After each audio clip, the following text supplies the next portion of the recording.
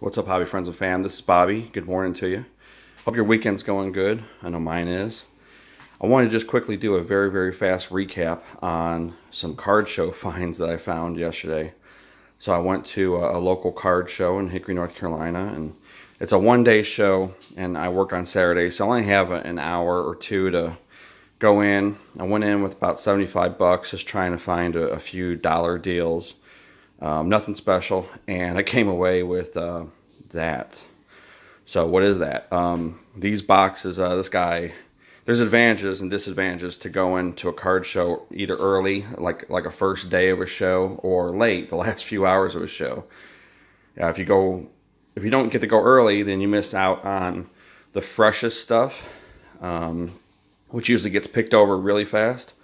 If you go late, you can oftentimes come away with steals, and that's what this was. I mean, it wasn't a steal. It started out at $15 a box. And this guy just must have bought a collection, and they were a quarter a piece or $15 a box. I got them all for $6 a box, and I'm gonna do a part 2 and kind of go through. I'm trying not to go all Blair Witch on us here, but I'm gonna do a part 2 and go through what all's in here. But it wasn't just like it was a bunch of just super duper commons. I mean, there's a lot of basketball, baseball, football, NASCAR, and some other, even hockey. And it was just loaded full of star power, like almost like it was some guy's, collection. It was just this box here has a ton. It was all top loaded. I mean, it's $6 a box. Some Grant Hills. A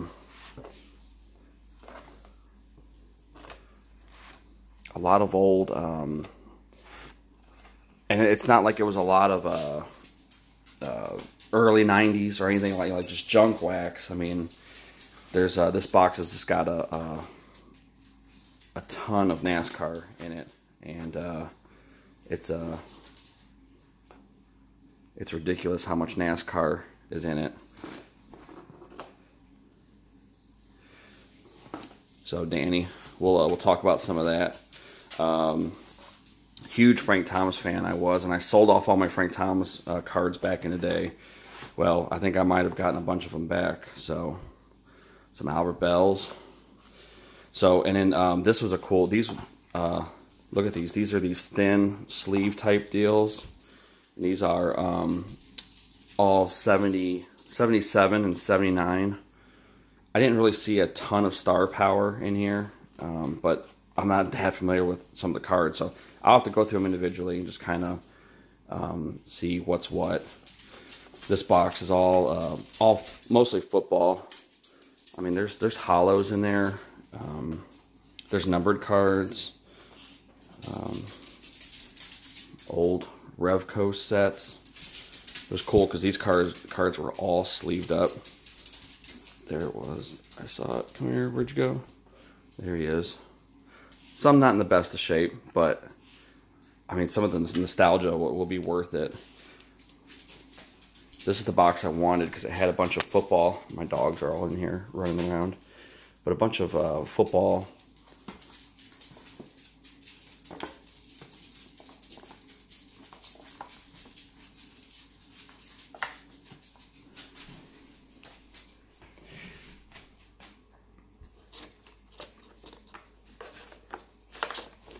So we'll go through them, sort them out. I'm going to organize them. Lastly, they had a section, and there was a whole bunch of people around this table, and I couldn't figure out why, but they had full sets of cards, and they were $1 a box, $1 a set. And by the time I had grabbed a few and realized what was going on, a couple other guys came by and bought the other, like, I don't know, 87 sets and just snagged them all up and tried to grab these out of my hand.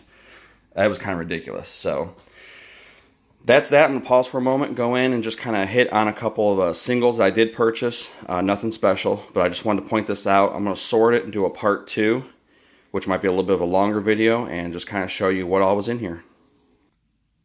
All right, so here's a few of the the singles that I did buy. It wasn't many, because like I said, after going through all those boxes, I didn't have much time. The key to all those boxes too is I really couldn't go through and like mix them out. So while I didn't really want a lot of basketball, there is some in there, and some, but a lot of, I mean, there's some Jordans in there, you know, Magic Johnson's, Birds, all kinds of stuff that I look forward to kind of going through. Also some mid-90s stuff, there's a couple Kobe's in there, and that's about it. So lastly, a few singles that I did buy. I did kind of raid a couple dollar bins. Like I said, I was on a budget, and did find a couple cards that really kind of interested me. I got this just because, well, I got it for a buddy, but also I was really intrigued. I'm a sucker for patches, and I always wanted a card with a football patch. I got this Ben Tate just for the same reason. One, it was an auto. I mean, he doesn't play anymore. If he does, I don't really know where, if he's in, you know, but it was a numbered, you know, rookie patch auto. I thought it was pretty cool. Found a hockey box, and I found a couple Sidney Crosby's. I did just get one, and Evgeny Malkin.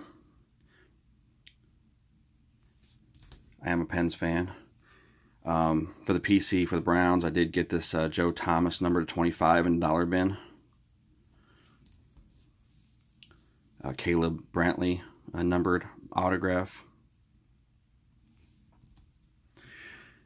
Isaiah Crowell was kind of a bust, and it's hit, but it was on card 1 and 2. I think the guy pretty much just gave it to me.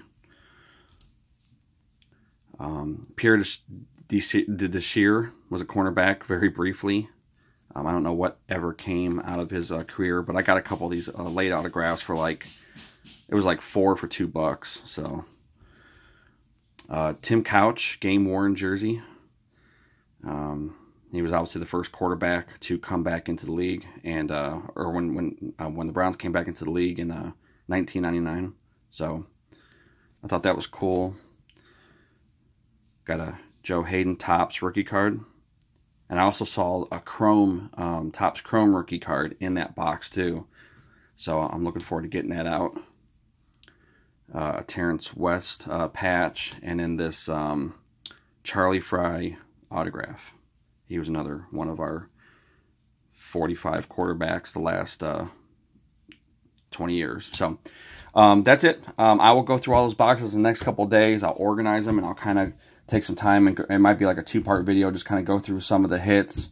My content's a little low right now. I'm not really buying too much as far as boxes or anything, so this will kind of give me some opportunity to go through some cards, sort them, organize them, and kind of see what we got. So I hope everyone has a wonderful rest of their weekend. Don't forget that we have our 250 subscriber video, giveaway, and the video will be in the link below, and that will be going down Wednesday. So I hope everyone has a wonderful rest of their weekend, and we'll see you very soon.